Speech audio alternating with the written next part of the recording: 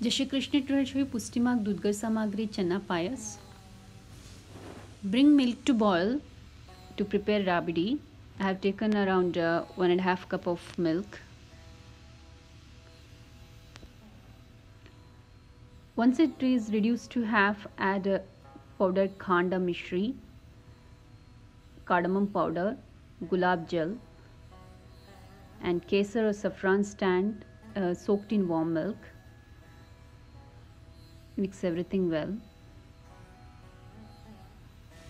I'm adding a pinch of turmeric just to give it a little yellow color.